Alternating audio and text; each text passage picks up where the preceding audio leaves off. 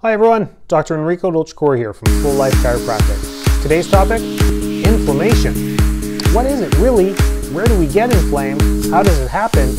How do we prevent it? How do we get rid of it? Inflammation runs rampant in our society because of the foods that we eat, believe it or not, and the toxins that we get into our body all the time. So foods are primarily the number one inflammation causing agents, from dairy to allergies to maybe gluten, some proteins.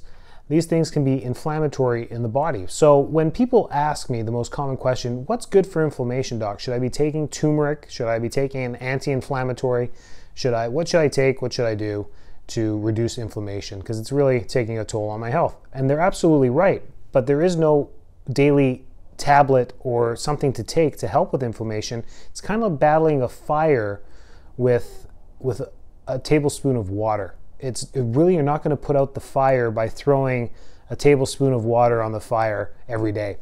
So that's how we have to look at inflammation, as this internal fire inside the body. So how do we do it? We have to eliminate the gasolines and the flammable products that we put into our body that fuel the fire. So we really need to figure out what that is. And sometimes it takes an in-depth look, maybe with medicine or functional medicine, to look through your blood work, look through your allergens, and eliminate those direct allergy-causing foods.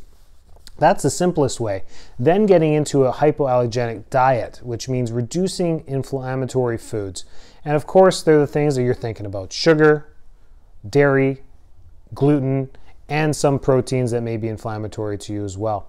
So an in-depth look is the best way to really get to the root cause of inflammation, but also eliminating those inflammatory things. So the best thing to start off with is really cleaning up the diet. Then daily things like turmeric or curcumin, you can start adding these nutraceuticals to your diet that will actually help combat inflammation on a long-term scale. So curcumin or turmeric, or the things that you may have heard that are ginger, that are hyper or anti-inflammatory, are great, but they're for long-term use, daily use, kind of like a vitamin. You take it every day over a long period of time to build your stores and have a base level in your body.